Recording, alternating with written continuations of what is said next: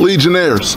So with the release of the Captain Marvel teaser trailer the other day, I thought it'd be a good idea if we discussed the Marvel movies that are coming out in 2019.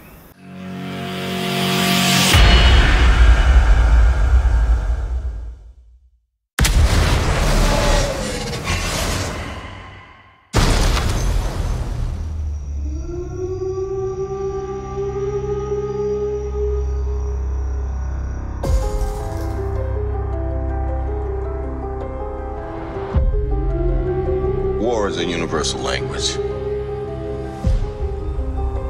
I know a renegade soldier when I see one. Never occurred to me that one might come from above.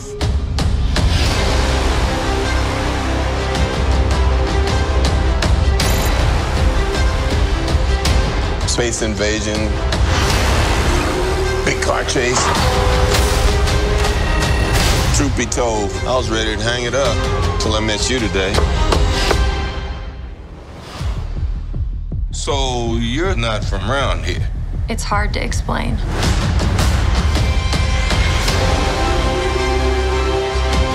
I keep having these memories.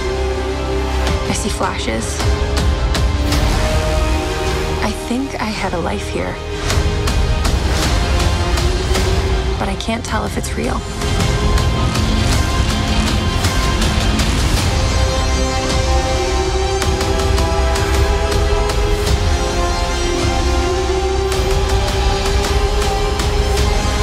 We have no idea what threats are out there. We can't do this alone. We need you.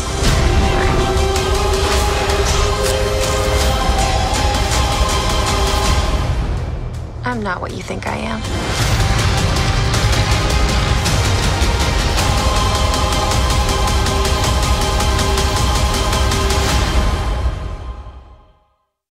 Okay, so next year, we have 3 movies of Marvel goodness lined up to come out, starting in March with Captain Marvel, then moving down to May with Avengers 4, which is yet untitled, and then later on the year, we have Spider-Man Far From Home. Now let's put Spider-Man Far From Home on the back burner a bit because it's further down in the year. What I first want to discuss with you guys is this obvious thing where Marvel is moving more towards its cosmic characters. And in the Captain Marvel trailer, it seems pretty obvious also that they're doing a spin on the Secret Invasion storyline from the comic books, where the shape-shifting Skrulls attempted to take over Earth by replacing some of the more popular heroes with shape-shifting copies. Now I'm actually kind of happy about that because this would clear the way for the big bad that I really want to see as the phase goes on. Now when Avengers 4 comes out, they're going to wrap up the whole Thanos storyline, and because it seems like it's kind of got a multiversal, reality-altering sort of theme to it, I'm pretty sure, fairly sure, that they're going to tease some brand new cosmic characters, or characters just in general.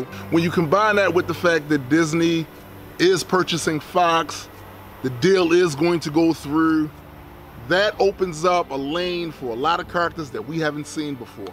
And one in particular that we have seen but wasn't done right. Galactus. That's right, the big purple planet eater. Now Fox's attempt at Galactus in the old Fantastic Four movie absolutely sucked. I hated it. But now with Galactus coming home, they can actually do him right this time. And it fits because Marvel has opened the door to that cosmic arena, actually starting with the Guardians of the Galaxy, but I would even go so far as to say started with Thor. Because now it's well established that there are worlds and civilizations beyond just Earth in the MCU. Now because of the time-traveling, reality-altering thing that they're obviously going to be doing in Avengers 4, it's going to be a lot easier to insert concepts and characters that we didn't see previously. Because the question will always be asked, well, if Galactus was such a threat, how come we didn't hear about him before? Or maybe he wasn't a threat before Thanos started playing games with reality. And Galactus, as far as I'm concerned, is the perfect big bad to build that phase around. Now, over the years in the comics, they've kind of scaled Galactus down a lot, having him job for characters that he shouldn't have jobbed to. But previously, Galactus was the ultimate threat. If he came to your planet, it's a wrap. Cancel Christmas. It's over. So for all the superheroes in the MCU to have to come together once again to stop a threat like this would be epic.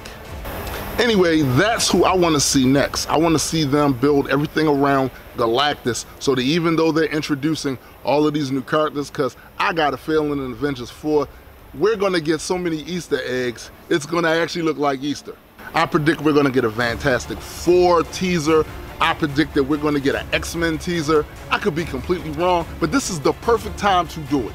But anyway, it's not just about me, it's also about the Legion, so I want to hear from you. Which villain, which big threat do you think the Marvel Cinematic Universe should build around for this upcoming phase? Because I vote Galactus, but he's not the only big threat. He's not the only big storyline they can use. I'd be interested in hearing your thoughts.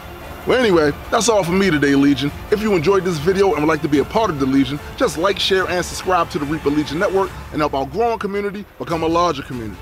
And as always, please geek responsibly.